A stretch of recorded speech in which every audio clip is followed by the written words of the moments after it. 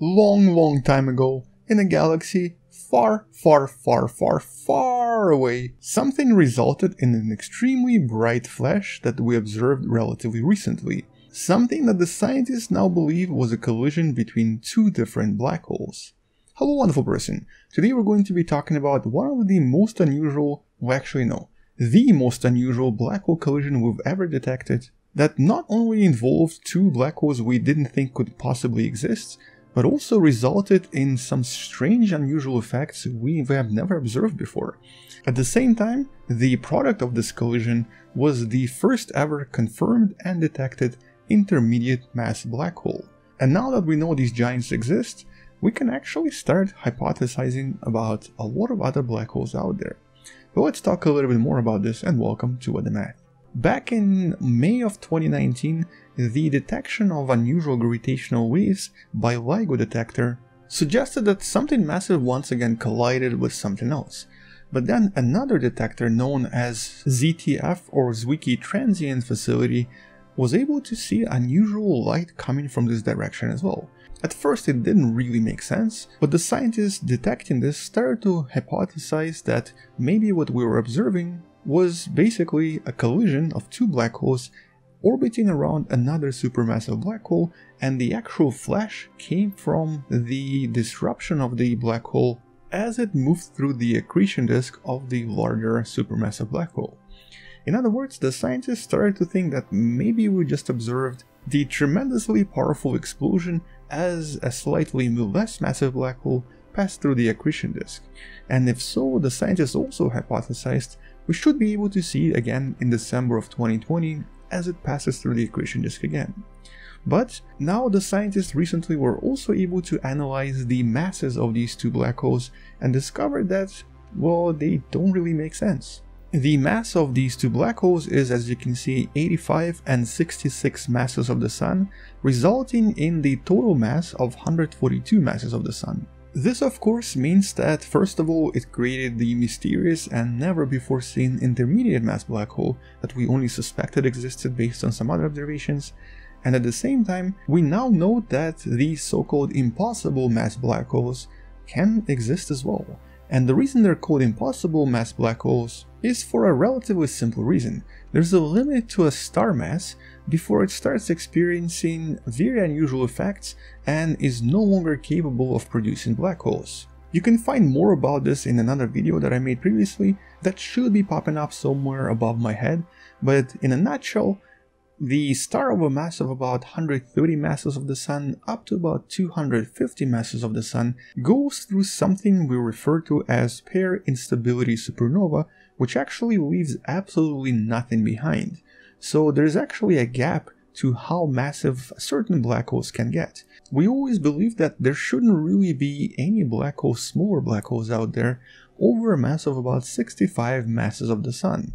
But now you can kind of see that 66 and even 85 seems to be possible. And if a star produced these two black holes, it would be falling into that pair instability mass and should really not be producing black holes. So that's sort of the paradox right now. Now, if a star is even more massive than 250 masses of the Sun, like for example the famous R136A1 located in the nearby Large Magellanic Cloud, the supernova from this star would also most likely produce a really massive black hole. But at this point, it would sort of be an intermediate mass black hole. At least that's the theory behind this. We don't entirely know what happens to these larger stars, but we think that they do produce black holes too. But that's not really the point right now. The point is that this single event produced three very unusual observations. We were able to detect black holes we never thought existed, we were able to detect the first ever confirmed intermediate mass black hole, and we even saw some kind of a strange flash coming from the vicinity of this region as well. All of this right now doesn't make sense, but I'm sure we'll be able to explain this in the next few months or so. And just to give you a little bit more reference, here's what some of the other detections look like so far, and you can see that we've detected quite a lot of different neutron stars, which usually have a mass between 1 and 2 masses of the Sun. We've also seen quite a lot of smaller black holes, and here was the limit of some of the larger ones we've seen. But now we've seen this really massive one, which is really the most exciting and the most unusual of them all. Now, if it actually did happen very close to the supermassive black hole, where we believe a lot of these black hole collisions happened to begin with, one possible explanation to how these black holes gain their mass that's not technically possible is because they collided with something else previously. Assuming that this is in the supermassive black hole region, and assuming that there are a lot of black holes orbiting around the supermassive black hole, they should have been colliding with one another for many billions of years. That's not something we think is unusual. However, it's not certain. And the other explanation here that actually relates to another video I made previously is in regards to the exotic geode objects, and I'm sure that the study about this is going to come out in the next few months. If you haven't seen this video, it's a video in regards to these exotic objects we refer to as geodes, the objects that are also responsible for the accelerated expansion of the universe, the objects that could also have been the culprits of this collision, because a collision between two geodes would be more or less unusual in terms of mass. It would actually be very close to what we've detected. At the same time, it could possibly produce a flash of energy, and most importantly, the unusual mass observation can easily be explained by the fact that this is a very distant explosion around 17 billion light years away from us, when the universe was about 5 billion years younger. During that period, a typical geode would actually acquire mass, making it around 60 to 80 masses of the Sun. Now, that's not something I'm going to be covering more in this video because this is sort of still theoretical and quite hypothetical, and we have no proof that geodes exist either. But in some of the future videos, we might explore this a little bit more. So let's get back into the facts. There is actually another unusual thing about this particular detection, and that's the actual sort of pitch that it created. Normally, if you've seen some of the other black hole collisions, you may know that black hole collisions seem to produce the so-called black hole chirp. It sort of looks and sounds like this.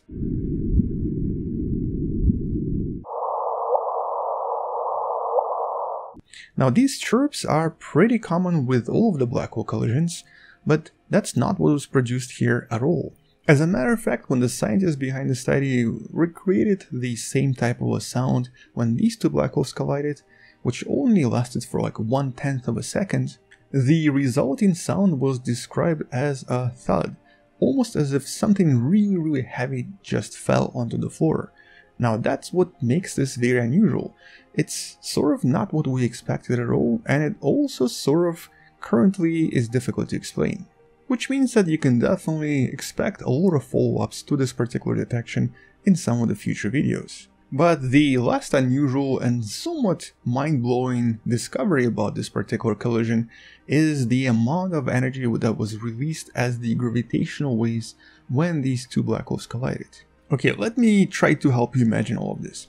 When a supernova occurs, when a very large and very massive star goes supernova, most of its mass normally ends up being completely redistributed across the galaxy.